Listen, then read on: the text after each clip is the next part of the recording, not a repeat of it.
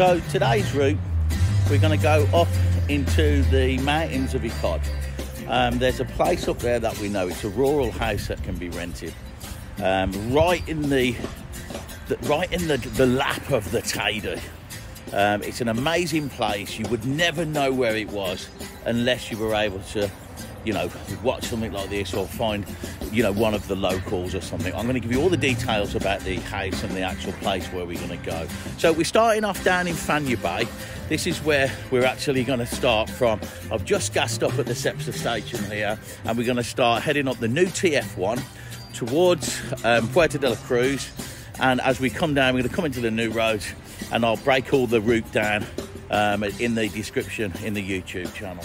So, where are we first of all? Well, look, here's a restaurant. If you're ever down this way, now Tanque Bay is not Fanaby, as a lot of people say, as we pronounce it in English. It's Tanque Bay, and this is the what we call an Argentinian type barbecue. It's an indoor restaurant. They have lots of different meats. I'm actually very tempted to go inside, but I'm not going to go in there today. We'll save that for another time. The actual weapon of choice is the road glide. We're going to take the road glide out today with us. This is going to take me up into the mountains. This is my personal bike, of course. I do a lot of work on, and it's got all the panniers and everything else on it.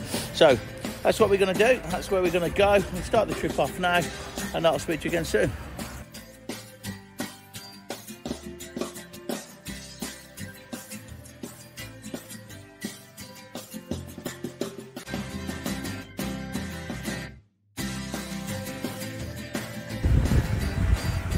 So we've just come now into the small village of Santiago del Teide. This is the first village that you're going to hit once you've come through the tunnel coming off the main TF1. So that's a new section of motorway. It's only been open for probably the last 5 years. And what that is now they're finally getting round to making a complete connection route on the island, which will make things very fast, a lot easier, and also take a lot of the heavy traffic off some of the picturesque roads that we've been watching and riding. We're actually going to go to this restaurant. We're going to grab some dinner now because the next jaunt's quite long. We're going to take the road up to Tanque. So this is where we're going to eat. Going to get some local Canarian food, and then we'll get back on a bike.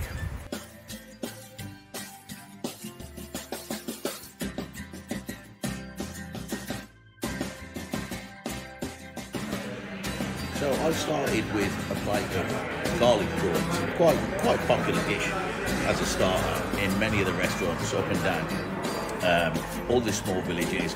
Prawns are always fresh. Prawns are just like, they're like sweets here. They're in every restaurant. You can get them up and down. This is served with two sauces. You see there's the green sauce, which is made with clitrano, which is coriander, and the red mojo sauce, which is made with the chili, again served usually with the potatoes, but they'll usually serve it on the table with everything. And of course the prawn dish, always served very well, always fresh prawns, well worth trying. And if you're passing and you like prawns, the best way to taste it.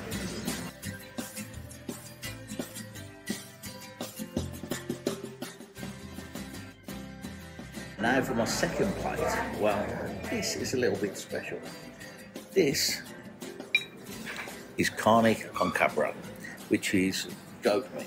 Well, that might not be for everybody. You might turn your nose up as soon as you hear the word goat, just because we're not accustomed to it, really. But the truth of the matter is, it's just lamb. It's pretty much exactly the same. And there's my bread, thank you. There's my bread to accompany it. This is slow stewed. It's almost like a curry type spicy taste to it. Served with a few chips. Really is a great meal.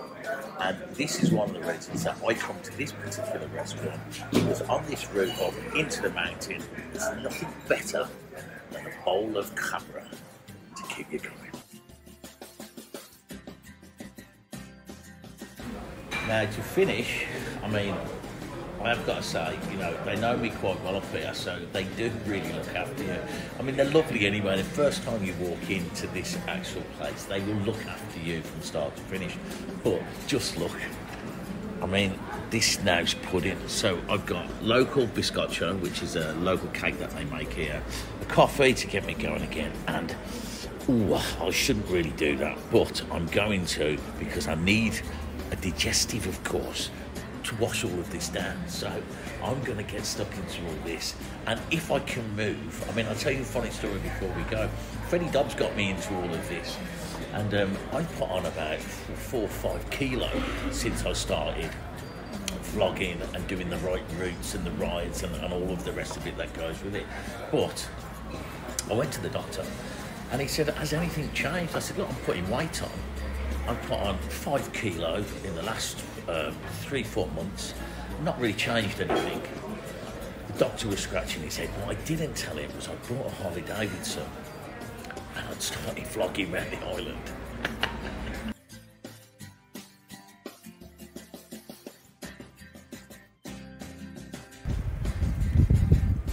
So dinner done. Name of that restaurant is El Patio. It's on the right hand side as you first come into Santiago del Teide. So you'll get a great meal there. But now we're going to head back off into the mountain. Now there's about 20 minutes of twists and turns before we come to some more fast roads. Those fast roads then will take us right up into Icod, where we're heading to. If you are coming down here, one word of a warning: don't come down late on the evenings, because this section of road that we go on to now can often have some low overhanging cloud, quite misty, quite foggy, quite dangerous if you don't know the road.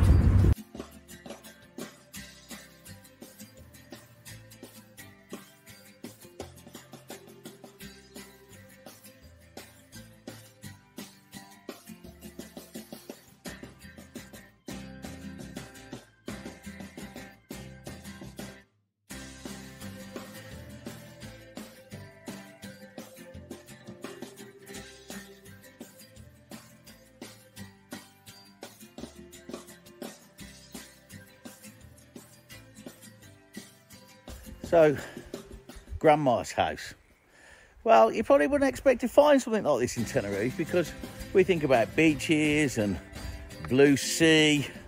We don't actually ever think about fantastic, stunning churches like this in the middle of the forest. There's such a massive pine forest in Tenerife, it's almost undiscovered. It goes on for acres and acres of land. It's so fresh when you ride through it.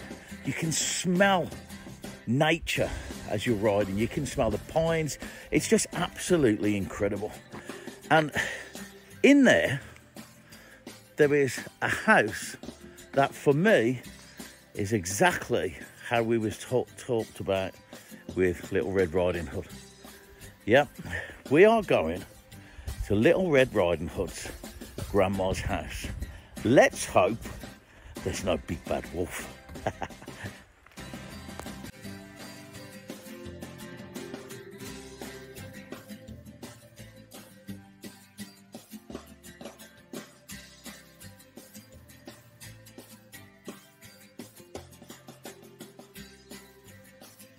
Now, so finally got here. It's been, what, 5 years since I've been up here, so I didn't get here in one go. In fact, I had to ring for a bit of help and get the owners to come and get me. But, you know, such is life. It's not the end of the world. So, look, I'm in the middle of Icod. This is probably one of the luscious areas of Tenerife with the forest. I'm right in the middle of the forest. Now, tell me, take a look at this and tell me that that's not Grandma's house. All we need is Little Red Riding Hood. Let's take a look inside, because you can stay here with groups. You can come over here with probably, you can sleep 1, 2, 3, sleep 5, 6, 7 people here easily. The house itself is absolutely stunning. You know, it's a little cottage. It's got picturesque everything around here. They've actually done a few different things since I came the last time. It's been the pandemic and everything else since we were able to come up. We would normally come up, but they've put an outside patio, so you can see you've got plenty of room here for a party, you know, plenty of outside seating. This is all part of the house. You can come here, you can enjoy it with friends. You can actually take a walk into the forest. The Teide is right over there just in the morning when that cloud has cleared. You'll be able to see such an amazing view. The house itself, this is €50, €50 a night for 2 people, okay? It's 25 a piece. Got a lovely little kitchen area, and we go down into the bedding area. There's 3 nice big beds there. There's a double bed here. Obviously you can squeeze some more bedding in. This is a pull-out sofa settee as well. It's got a nice bathroom. They're very clean, very traditional Spanish Canarians.